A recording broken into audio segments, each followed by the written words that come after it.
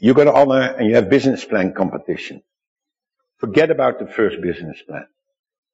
Forget about the second business plan. Forget about the third business plan.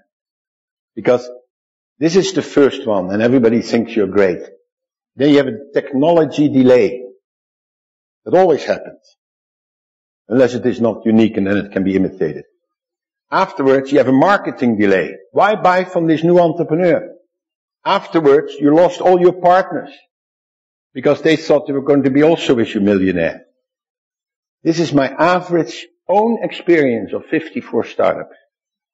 I studied together with some Harvard guys another 150 startups in Chicago and in Holland. 5 years. So, if you really want to start, and you can find enough resources, don't come back for conferences every year. Come back after 5 years, because there you can show. Now, the other big dilemma, and not enough research is done, you start, and you take a very low salary, and you borrow some money from your rich uncle. And then you're going to have your St. Gallen classmates help you out, because you have the greatest idea since sliced bread. But then you need more money.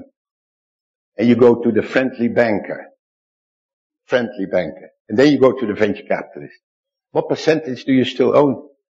My son owned 30%, then 15, then 7, then 2, then I bailed him out, and then I kicked him out. No, but you look at the number, I was talking to the starters, the fellows who start, Jan, he looks at 40 deals a week. He looks seriously at 2 a week. And he invests in 11 a year. So that whole process, and everybody can make business plans today. You can go to Ernst & Young, you can find it on the computer. It's not a fancy. But what are the resources behind it? Did you see my resources? Of managers, of joint ventures, of partners. And I don't want a bank loan. Not in that situation. So, I'm sorry, you want to be a successful entrepreneur, think in terms of 4 or 5 years. I know you have to give the bank your first business plan, because if you give this to the bank, he won't join you. That's your problem. But after your second business plan and your third business plan, have you lost all credibility? That's a huge dilemma.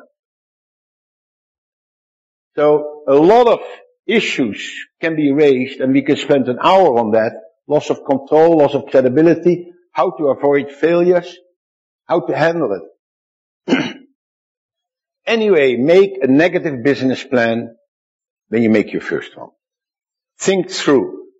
And give that to the guy you're going to get some money from. Are you going to stay with me? It may take another 2 years. Are you still going to join me? Because I have the greatest things in sliced bread. I'm almost scaring your audience, Miriam. However, there is no substitute for hard work. Mr. Gandhi said it. I took this picture in Goa. And it is not what you know, but who you know. Thank you very much.